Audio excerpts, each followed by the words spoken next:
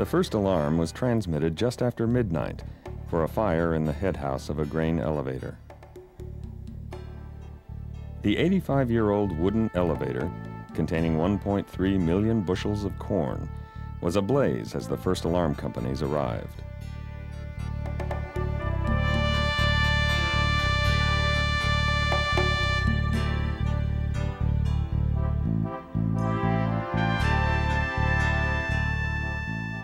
Limited water and intense heat made it difficult to get close to the fire.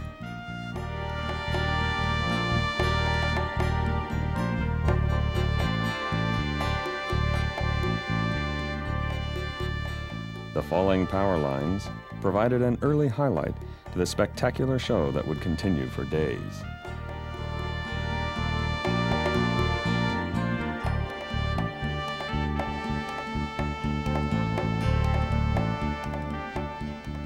Before the days of reinforced concrete, grain elevators standing over 100 feet tall were constructed of 2-inch planks laid flat and interlocked at the corners.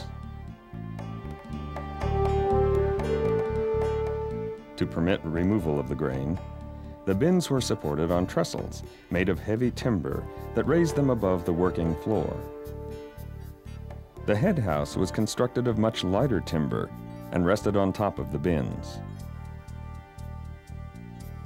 Some 5 or 6 stories tall itself, the head house provided the space in which grain was cleaned, weighed, and distributed to the bins.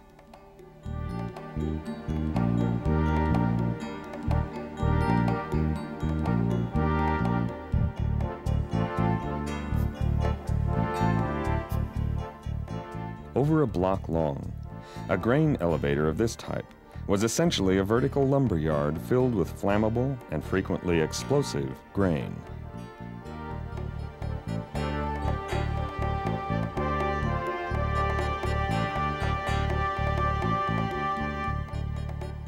Once a fire has started in this type of structure, it is almost impossible to stop.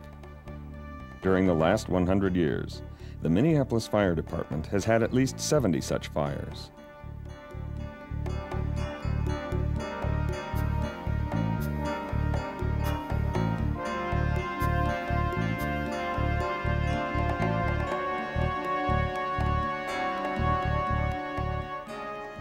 As the fire burns into the night, the dark sky becomes the stage for the dance of the fire devils.